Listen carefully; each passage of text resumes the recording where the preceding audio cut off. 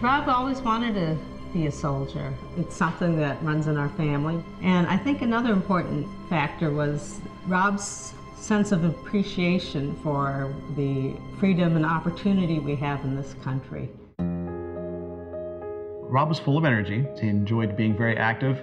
He enjoyed challenging people a little bit. Always on the move, pulling chairs over to counters and tables and climbing up and getting into things. We never really knew what to expect. One day we'd have the tuba, and next day we'd have a pommel horse in the garage. Just always something new.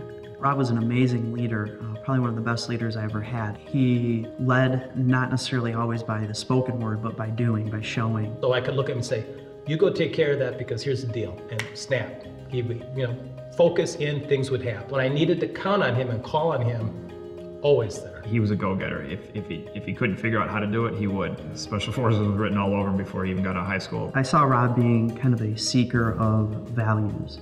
Rob was really fascinated with Hemingway's idea of a code hero, the idea that you can be destroyed but not defeated, grace under pressure. Being that outward leader was something that he really took to heart. He took his job 100% serious. From what I saw, he loved what he did.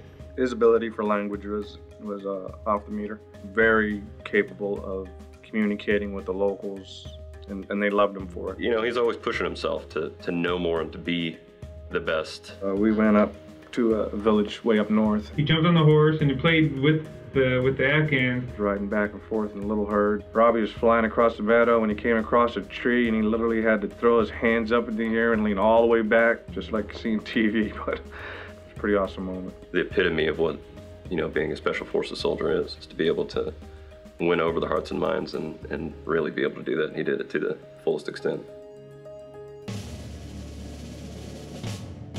And as we moved up that night, we ran into 2 obstacles before we got to the objective. Something wasn't right. Moving into the valley in a tactical formation.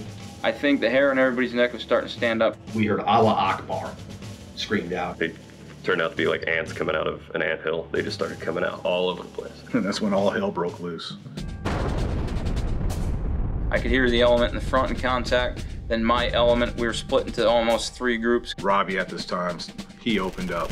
Immediately I see him charging a PKM position. Robbie kept going at it, and we saw guys die. We were engaged to our left, our front, our right. There were 40 of them, and basically 8 of us. The next thing I heard was Captain Cusick. He came out over the radio, I'm hit, just shouting at the top of his lungs. Robbie continued to be up in the front, taking the fight to the enemy. I heard 3 distinct booms, which were grenades that Robbie threw. I saw Robbie's muzzle moving. He kept engaging and engaging and engaging. Because of the flash and the fire, the amount of fire that Robbie was putting down, it drew a lot of the enemy's fire to him. Basically carried Captain Cusick another 10, 15 meters to a better area that we could regroup, have better fighting positions. And that's when I started, hey, Bravo 2, where you at? Bravo 2. The battle continued from all night long. And Robbie is laying on his back. I got up, said Robbie's hit, and ran to him. Staff Sergeant Miller. We tried twice. We tried dragging him. We tried picking him up. Staff Sergeant Robert Miller.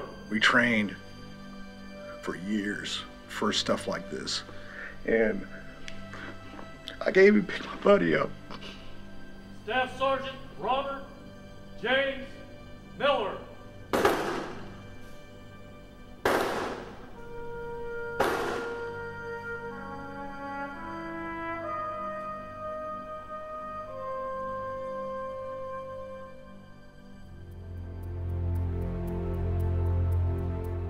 Obviously, I'm very proud.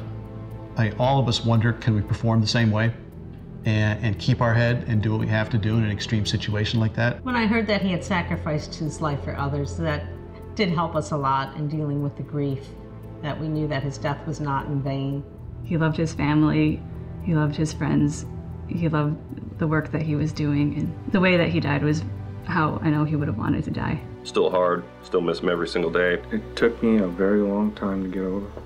Things like that shouldn't happen to people like him. The Medal of Honor for Rob, to me, is awarding his character. It was an outgrowth of his character that created the opportunity for his actions that was in Rob already. It represents the gratitude of the country and the fact our son will become part of the written history of the United States is a moment that I'm not sure I appreciate adequately yet. Some people are like comets. They come in, they light the sky up, and then they're gone. And it's hard to lose him, but it was what he wanted to do. And I don't think he would do anything different.